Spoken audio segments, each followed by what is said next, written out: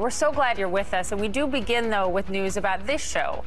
As you may have heard yesterday, CNN parted ways with anchor Don Lemon. In a statement, CNN CEO Chris Licht thanked Don for his contributions over the past 17 years, writing in part, "Don will forever be a part of the CNN family. We wish him well and we'll be cheering him on in his future endeavors." Don was one of my first friends here at CNN. I'm so thankful to have worked alongside him and for his support for nearly 15 years here, and I wish him all good things ahead.